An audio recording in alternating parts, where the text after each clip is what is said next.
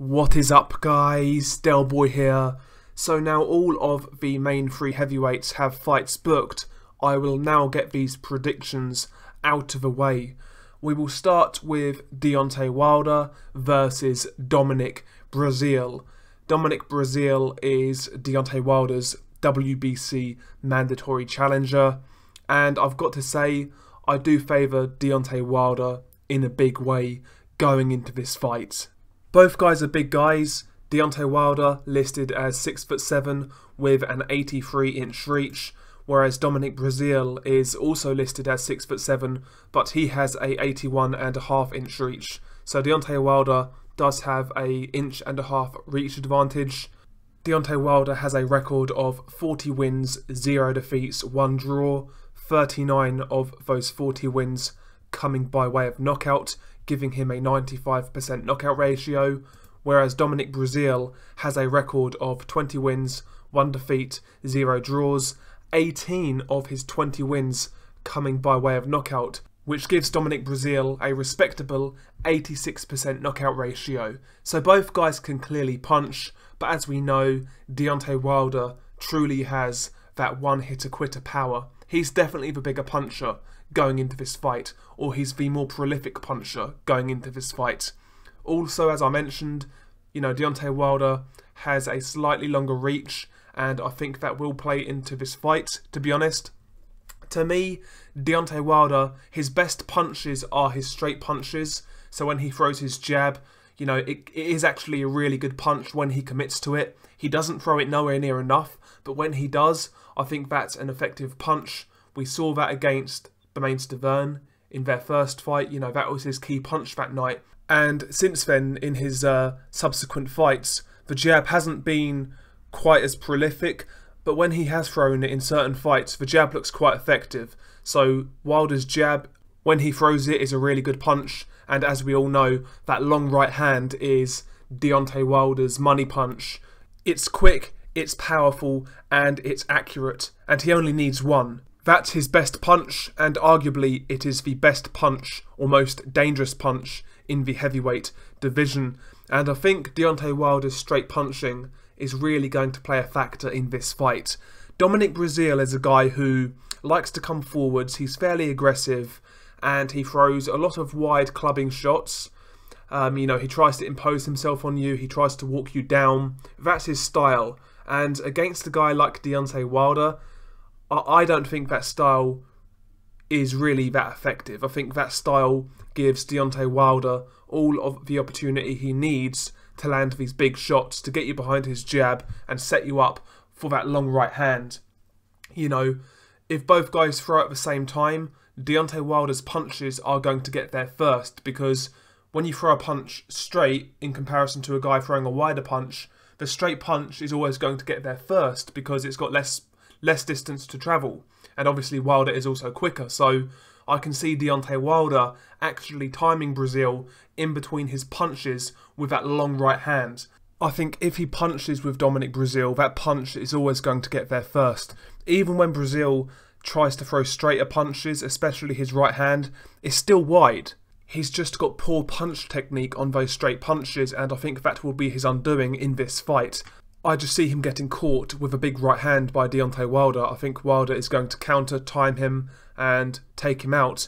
But also, Deontay Wilder, conceivably in this fight, I could actually see him, using his feet, using his jab. Deontay Wilder has a lot quicker feet than Dominic Breazeale.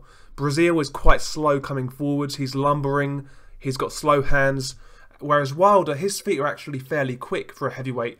He's not always the most coordinated. He does kind of sometimes display bad footwork, but his feet are relatively quick. And if Deontay Wilder can get behind a long, consistent jab, I could also see Deontay playing the long game, outpointing Dominic Breazeale, and then maybe taking him out down the stretch. I think there's a couple of ways Deontay Wilder can approach this.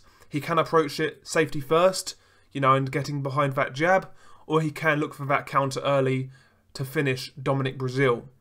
I do believe, like I said, this fight favours Deontay Wilder in a big way. But there is a couple of things I am kind of intrigued about.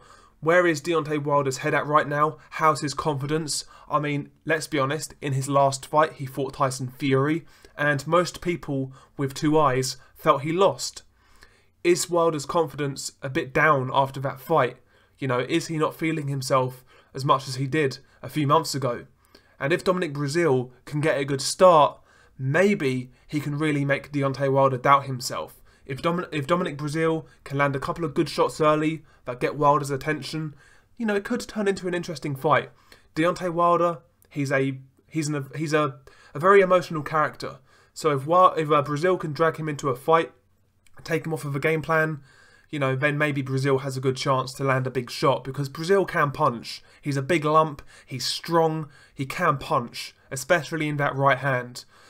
So I think Dominic Breazeale, he just needs to make this a rough and tough fight. I think he needs success early, and he needs to get on top of Wilder. Breazeale is a very big guy. He's weighed in at the mid-250s and even into the 260s. He needs to try and make that weight count. He's a much heavier guy than Deontay Wilder. In fact, I believe Deontay Wilder in his last fight weighed in at around 212 pounds. And, you know, I mean, conceivably, Dominic Breazeale, he could have a 50-pound weight advantage in this fight. If that is the case, I think he needs to smother Deontay Wilder. You know, he needs to get on top of him, make it a rough and tough fight. Dominic Breazeale can shorten up his punches on the inside. He can land those clubbing punches around the side, and he needs to make it a really horrible fight for Deontay Wilder. That's his only chance. I do actually think Breazeale has the power to hurt Wilder. I'm not convinced by Wilder's chin. I mean, Ortiz had him badly hurt.